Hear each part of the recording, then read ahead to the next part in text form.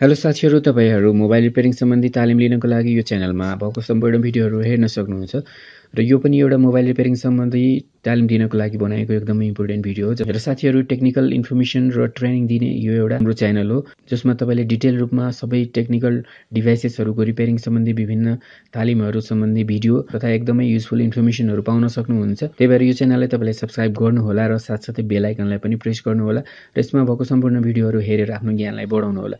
साथीहरु, अब भिडियोलाई सुरु गरौँ र यो भिडियोमा म तपाईलाई मोबाइलको जुन यो क्यामेरा यहाँ तपाईले देख्न सक्नुहुन्छ, यो क्यामेरा एउटा एकदमै इम्पोर्टेन्ट पार्ट रहेको छ। यसलाई हामी एकदमै धेरै युज गर्ने पार्ट हो। यो कुनै मोबाइल भनेको क्यामेराका लागि नै फेमस हुने मोबाइलहरु पनि छन्। भनेपछि कुनै पनि मोबाइलमा क्यामेरा भनेको एकदमै इम्पोर्टेन्ट पार्ट हो। त्यसलाई हामीले विभिन्न कामहरुको लागि युज गर्न सक्छौं। जस्तै म जुन यो भिडियो रेकर्डिङ गरिरहेको छु त्यो पनि मेरो मोबाइलको क्यामेराबाटै गरिरहेको छु। भनेपछि क्यामेरा भनेको अहिलेको लागि हाम्रो लागि एकदमै इम्पोर्टेन्ट पार्ट हो। र यो क्यामेरालाई कसरी रिपेयर गर्ने, यसमा कुनै फल्ट आयो भने हामी यसलाई कसरी रिपेयर गर्ने, यसको डिटेल इन्फर्मेसन म यो भिडियोमा तपाईलाई दिनेछु। त्यही भएर यदि तपाईले मोबाइलमा क्यामेरा प्रब्लम आयो भने त्यसलाई कसरी रिपेयर गर्न सकिन्छ भन्ने कुराको इन्फर्मेसन लिन चाहनुहुन्छ भने यो भिडियोलाई लास्टसम्म हेर्न सक्नुहुनेछ। साथीहरु, कुनै पनि क्यामेरा बिग्रियो भने के हुन सक्छ भने क्यामेरा ओपन नहुने। जस्तै क्यामेरा तपाईले ओपन गर्दा क्यामेराको एप हुन्छ, हाम्रो डिफल्ट एप हुन्छ अथवा सिस्टम एप नै हुन्छ क्यामेराको, जुन हामीले ओपन गर्दाखेरि क्यामेरा ओपन नहुने अथवा camera not supported, camera error, यस्तो टाइपको प्रब्लमहरु देखिन सक्छ सबभन्दा बिगिनिङमा। अनि त्यो प्रब्लमहरु भनेको धेरैजसो सफ्टवेयरसँग रिलेटेड हुन्छ। त्यसलाई चाहिँ तपाईले मोबाइललाई रिस्टार्ट गर्नुभयो भने त्यो प्रब्लम अटोमेटिक सल्भ भएर जान्छ। र यदि बारम्बार त्यो प्रब्लम आइरहेछ, unfortunately camera is stopped working और camera error, camera app is not रिस्पोन्डिङ, यस्तो टाइपको डिफ्रेन्ट प्रब्लमहरु यदि मोबाइलमा तपाईको आइरहेको छ भने तपाईले आफ्नो मोबाइललाई रिसेट गर्नुपर्ने हुन्छ। हार्ड रिसेट अथवा फ्याक्ट्री रिसेट गरेर त्यो प्रब्लम सल्भ हुनेछ। त्यो पनि भएन भने के गर्नुपर्ने छ, मोबाइललाई फ्ल्यासिङ गर्नुपर्ने हुन्छ। र यो फ्ल्यासिङ र हार्ड रिसेटसँग रिलेटेड इन्फर्मेसन म तपाईलाई पछिको भिडियोहरुमा दिनेछु। अहिले म हार्डवेयर ट्रेनिङमा फोकस गरिरहेको छु। त्यही भएर यदि क्यामेरा बिग्रियो अथवा क्यामेरासँग रिलेटेड कुनै बोर्डमा हाम्रो यो पीसीबी छ त्यसमा कुनै फल्ट आयो क्यामेरा सेक्सनमा भने त्यसलाई कसरी रिपेयर गर्ने, त्यसको बारेमा म डिटेल इन्फर्मेसन यो भिडियोमा दिन गइरहेको छु। र सफ्टवेयरसँग रिलेटेड म छुट्टै सफ्टवेयर सेक्सन बनाएर त्यसमा तपाईलाई पछि त्यसको डिटेल इन्फर्मेसन दिने नै छु। त्यसको लागि हाम्रो च्यानललाई सब्स्क्राइब गरी र बेल आइकनलाई प्रेस गर्नुभयो भने त्यो भिडियोहरुको नोटिफिकेसन तपाईले पाइराख्नुहुन्छ। त्यही भएर हाम्रो च्यानललाई अहिले नै सब्स्क्राइब गरिहाल्नुस्। यो हेर्दै पनि तपाईले सब्स्क्राइब गर्न सक्नुहुन्छ। त्यसको लागि तपाईले यो भिडियोमा कुनै पनि डिस्टर्ब हुँदैन र हेर्दै भिडियोलाई लाइक पनि गर्न सक्नुहुन्छ। तपाईले केही कमेन्ट छ भने कमेन्ट पनि गर्न सक्नुहुन्छ। त्यसमा तपाईलाई कुनै पनि डिस्टर्ब हुँदैन भिडियो हेर्नलाई। साथीहरु, अब लागौं यो क्यामेराको रिपेयरिङ तर्फ। जस्तै यो क्यामेरा बिग्रियो भने के गर्ने त, क्यामेरालाई हामीले मल्टिमिटर युज गरेर अथवा कुनै पावर सप्लाईहरु युज गरेर टेस्ट गर्न सकिदैन। अनि क्यामेरा बिग्रियो भने के गर्ने त, अब कुनै बेला के हुन सक्छ, यो धुलो जमेर हुन सक्छ अथवा क्यामेराको माथि जुन कभर हुन्छ नि पछाडी हो त्यसमा के हुन सक्छ, धुलो हुन सक्छ। अनि पहिला त्यो क्लिन गर्दिने तिनीहरुलाई। यहाँ धुलो छ भने यसलाई पनि क्लिन गर्न, र त्यसको लागि तपाईले हात युज गर्नु भएन। सकेसम्म के गर्नु पर्यो, एयर ब्लोअर अथवा फुकेर यसलाई सफा गर्नु। हात युज गरेर त्यसलाई चाहिँ क्लिन नगर्नुस्, किनभने हात युज गरेर क्लिन गर्दाखेरि लेन्स झन् फोहोर हुन्छ र झन् तपाईको इमेज जुन हो त्यो ब्लर हुन सक्छ। अथवा के गर्न सकिन्छ भने कपास अथवा प्योर कटनले के गर्न सकिन्छ, यसलाई क्लिन गर्न सकिन्छ। तर यसमा लिक्विडहरु कुनै पनि नराख्नु होला। डाइरेक्ट यसलाई फुकेर कि त कटनबाट तपाईले यसलाई क्लिन गर्न सक्नुहुनेछ।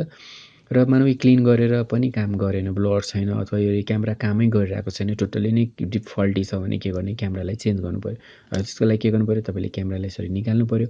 क्यामेरा निकालिसकेपछि तपाईले के गर्नु पर्यो, यस्तै अर्को क्यामेराहरु पाउँछ। क्यामेराहरु जति पनि किन्न पाइन्छ सबै मोडलको क्यामेराहरु लगभग हाम्रो मार्केटमा अवेलेबल हुन्छ। भनेपछि यो क्यामेरालाई के गर्ने त, तपाईले निकालेर बाहिर गरिदिने हो र नयाँ क्यामेरा लिएर आउने र त्यसलाई के गर्ने, फेरि यहाँ जोड्दिने। अहिलेको लागि म यो सेम क्यामेरा नै राखेर तपाईलाई देखाइरहेको छु, किनभने यो क्यामेरामा फल्ट छैन। म तपाईलाई प्रोसेस मात्रै देखाइरहेको कसरी गर्ने भनेर। पछि नयाँ क्यामेरा यदि तपाईको बिग्रो क्यामेरा हटाएर नयाँ क्यामेरा ल्याएर के गर्दिने, यसलाई यसरी जोड्दिने। अहिले जुन नयाँ स्मार्टफोनहरु छ त्यसमा तपाईले क्यामेराहरु निकाल्न र जोड्नलाई खासै कुनै प्रब्लम हुँदैन। त्यही भएर क्यामेरालाई सजिलै तपाईले क्यामेराको फल्ट हो भने सजिलै त्यसलाई निकालेर अर्को क्यामेरा रिप्लेस गर्न सक्नुहुन्छ। एकदमै सजिलो रहेको छ। यसमा तपाईले कुनै पनि झन्झट हुँदैन। तर मानौ तपाईले नयाँ क्यामेरा हाल्नु भयो तै पनि तपाईको क्यामेराले काम गरेन, यसको मतलब के हुन सक्छ भने तपाईको बोर्डमा प्रब्लम हुन सक्छ। अब बोर्डमा के प्रब्लम हुन सक्छ भने तपाईले यहाँ देख्न सक्नुहुन्छ क्यामेरा कनेक्टरको नजिकै यहाँ केही कम्पोनेन्टहरु राखिएको छ। यो भनेको के भने क्यामेराबाट जति पनि सिग्नलहरु आउने जाने सिग्नलहरू हुन्छ हो त्यो सिग्नलहरूलाई फिल्टर गर्नको लागि यस्तो कम्पोनेन्टहरू राखेको र यो कम्पोनेन्ट के हुन्छ क्यामेरा कनेक्टर र जुन हाम्रो प्रोसेसर हो मोबाइलको प्रोसेसर हुन्छ त्यसको बिचमा राखेको कम्पोनेन्ट हो र मोबाइलको प्रोसेसर यता छैन त्यो अर्को साइडमा हो त्यो म चाहिँ तपाईँले अरू पछिको भिडियोहरूमा तपाईँले देखाउने छु यो मोबाइलको जति पनि आइसीहरू छ त्यसलाई कसरी चिन्ने कसरी त्यसलाई थाहा पाउने र त्यसमा के फल्ट हुनसक्छ कसरी रिपेयर गर्न सक्छौँ त्यो सबै इन्फर्मेसन म तपाईँलाई पछिको भिडियोहरूमा दिनेछु अहिलेको भिडियोमा तपाईँ के बुझ्नुहोस् भने यो क्यामेरा प्रब्लम भयो भने कि त हामीले क्यामेरा फेर्ने हो कि त के गर्नु पर्यो यो कम्पोनेन्टहरूलाई चेक गर्ने हो यो कम्पोनेन्टहरू कुनै न कुनै पिनसँग कनेक्टेड हो तपाईँले यसलाई के गर्ने यो सबै कम्पोनेन्टहरूमा मल्टिमिटर छोएर यसलाई डाइरेक्ट यसरी चेक गर्न पनि सक्नुहुन्छ तर त्यो तपाईँले यो त एकदमै सानो भएकोले यसलाई तपाईँले चेक गर्न गाह्रो हुन्छ भने सिधै के गर्ने यो कम्पोनेन्टहरू फल्टी छ कि छैन भनेर मल्टिमिटर युज गरेर चेक गर्ने यदि कम्पोनेन्ट फल्टी भेट्यो भने त्यसलाई सिरिज र प्यारलल छुट्याउने र त्यो यदि सिरिज हो भने जम्पर हालिदिने र प्यारलल हो भने के गरिदिने त्यसलाई निकालिदिने अनि यसरी हामी क्यामेराको प्रब्लमलाई के गर्न सक्छौँ सल्भ गर्न सक्छौँ हो यो सबै कम्पोनेन्ट के हुन्छ यसकै हुन्छ तपाईँले यसकै हो कि होइन भने म तपाईँले प्र्याक्टिकल गरेर पनि देखाइदिन्छु यसको लागि के गर्नु पऱ्यो मल्टिमिटरलाई हामीले बिप मोडमै सेट गर्ने हो मल्टिमिटरलाई बिप मोडमा मैले सेट गरिसकेको छु अब के गर्छु म यो कम्पोनेन्टको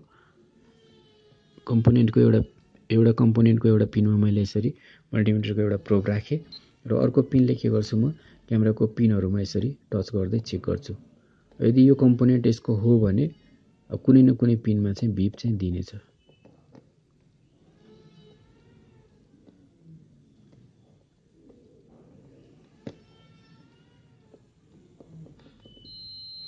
तपाईँले यहाँ सुन्न सक्नुहुन्छ हाम्रो मल्टिमिटरले बिपको साउन्ड दिइरहेको छ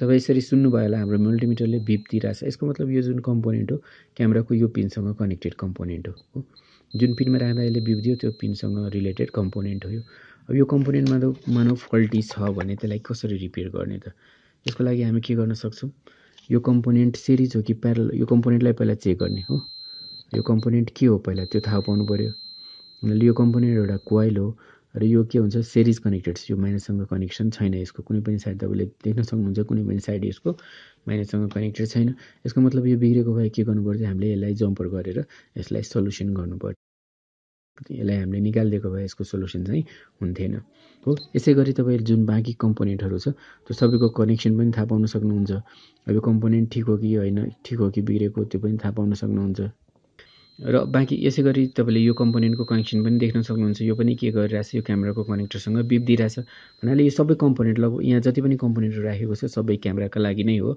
त्यही भएर यो सबै कम्पोनेन्टहरूलाई एक एक गरी चेक गर्ने र जुन कम्पोनेन्ट बिग्रेको छ त्यो रिपेयर गरिदिने त्यसरी गरेपछि क्यामेरासँग रिलेटेड जुन हाम्रो बोर्डमा फल्ट हुन्छ त्यसलाई हामी सजिलै सल्भ गर्न सक्छौँ र यो कम्पोनेन्टहरू रिपेयर गर्नको लागि र यसको जुन चेकिङ प्रोसेस हुन्छ टाइपहरू र सबै यस कम्पोनेन्टहरूको डिटेल इन्फर्मेसनको लागि म पछि भिडियो बनाउने छु र त्यो भिडियोहरूको नोटिफिकेसन पाउनको लागि तपाईँले यो च्यानललाई सब्सक्राइब गर्नुहोस् र सब्सक्राइब गर्दा तपाईँको कुनै पनि पैसा जाँदैन सब्सक्राइब गर्दा तपाईँले नोटिफिकेसन मात्रै पाउने हो हाम्रो च्यानललाई सब्सक्राइब गर्नको लागि तपाईँले के गर्नुपर्ने हुन्छ भने युट्युबमा आफ्नो जिमेलको आइडीबाट लगइन गरेर च्यानलहरूलाई सब्सक्राइब गर्न सक्नुहुन्छ र भिडियोलाई लाइक पनि गर्न सक्नुहुन्छ त्यही भएर आफ्नो जिमेल एउटा आइडी छ भने त्यसबाट लगइन गर्नु होला छैन भने जिमेल आइडी बनाएर तपाईँले लगइन गर्नु होला तर प्रायःजसो साथीहरूको जिमेल आइडी हुन्छ नै किनभने जिमेल आइडी छैन भने तपाईँले प्ले स्टोरमा लगइन गर्न पनि सक्नुहुन्न र तपाईँले एपहरू पनि इन्स्टल गर्न सक्नुहुन्न त्यही भएर जिमेल आइडी त प्रायः सबैको भइरहेकै हुन्छ त्यही आफ्नो जिमेल आइडी युज गरेर युट्युबमा लगइन गरेर तपाईँले हाम्रो च्यानलमा भएको भिडियोहरूलाई हेरेर त्यसलाई लाइक गर्न पनि सक्नुहुन्छ र हाम्रो च्यानललाई सब्सक्राइब गर्न पनि सक्नुहुन्छ र साथै बेलको आइकन प्रेस गर्न सक्नुहुन्छ जसले गर्दा तपाईँले हाम्रो च्यानलमा आउने भिडियोहरूको नोटिफिकेसन तुरुन्त मिल्नेछ र साथै यो भिडियोमा बाँकी सेक्सनको लागि म अरू भिडियोहरू बनाएर यो च्यानलमा राख्ने नै छु र तपाईँले सब्सक्राइब गरेर बेल आइकन प्रेस गर्नुभएको छ भने त्यसको नोटिफिकेसन तपाईँलाई तुरुन्तै मिल्नेछ भिडियो हेर्नुभएकोमा धेरै धेरै धन्यवाद बाँकी इन्फर्मेसनका साथ अर्को भिडियोमा भेटौँला Thanks for watching. See you next video. Bye for now.